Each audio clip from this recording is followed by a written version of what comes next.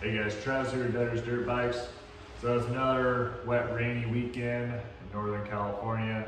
So it'd be a good time to install the spring conversion on my AER 48 forks from the WP. Haven't really been too stoked on these front forks on these bikes. They've been fine, but I noticed that they like to bottom out easier for my liking because yeah, I do a lot of hard single track, but I also like to enjoy the fun jumps wherever I can find them and or the motocross track, and they're a little too soft, kind of inconsistent. If you do mainly just single track, I'd say they're fine. But here's a closer look at the K-Tech system that I'll be installing. All right, so here it is. The reason why I went with the K-Tech system is because Joe at CCS recommended it to me. If you're a local from here, then definitely check him out. There's a number. So here it is. What kind of, oh, keep in mind guys, before you go too crazy with any kind of bike modifications, make sure you play with your settings first. You know, if you notice the bike's too harsh, too soft, play with your settings first before you spend the money.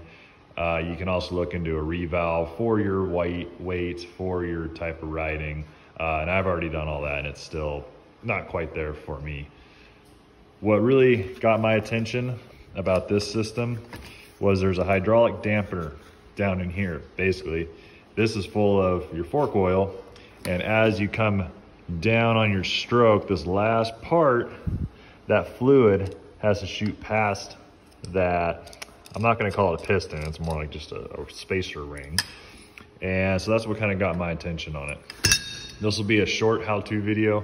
I'm not gonna go in depth, just kind of give you an idea of what the system's all about. And then after I put some rides on it, I'll do a review on that and let you know what I thought about it. Instructions. Just kidding, I don't want to screw this up. All right, so put the fork in a vise, about a 45-ish angle. Of course, drain your fluid. Pull that guy, the main bolt at the bottom out. So that way we can get this rod. Of course it's leaking. No matter how much fluid you try to take out, there's always some left. All right, so out with the old, we're going back in with the new. Now, you'll get these washers, so make sure that this part is down. So that's what helps it center. And then you have this nylon washer up top, and I believe that's what your spring is gonna ride on. So let's see if I can look down in there. Yeah, kind of, okay, so that's where it's gonna go down inside. And then it's pretty simple. We're just gonna put the spring in, put that on there, and then there's a certain measurement gap that we need to measure out. The directions don't really mention it, but Joe said this is what I gotta do for my weight and spring. That's another thing, guys, when you order this kit, you gotta make sure you get the right spring for your weight. And so we're gonna put it in there, do the measurements. Like I said, guys, it's just gonna be a vague video. Right, so basically this is how it looks.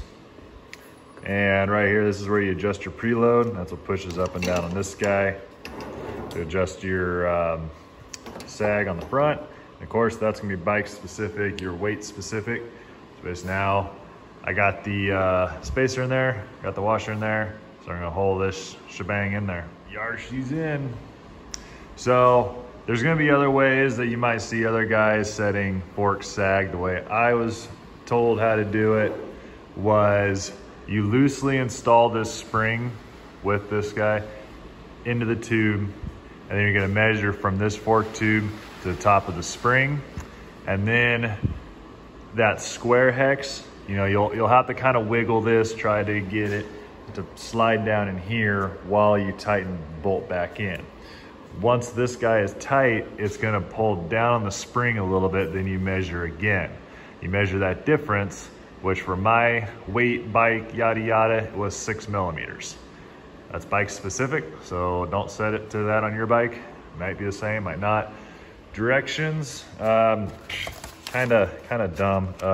It had you taking the top cap off and stuff, which Joe and I both agree that's kind of ridiculous. You literally just slide it in, bolt it up, do your measurements. So now we're gonna fill it up to, I'm gonna have to double check my spec for my bike. Again, that's another spec tuning thing of how much fork oil this guy's gonna take. So I'm gonna fill it up, cap it up. All right, so now they're all installed. Got the cool anodized cap now. All right, so it's a good idea at the same time to, if you're gonna be putting this much money into your forks, it's a good idea to also revalve them for your weight and everything. Depending on the bike, depending on your weight, depending on what you want it to do, it's a good idea to revalve it with a different shim stack. You might be able to get away with your stock one, but again, guys, that's a question to ask your local suspension builder. So, time to ride it, and I'll do another video and let you guys know how it goes.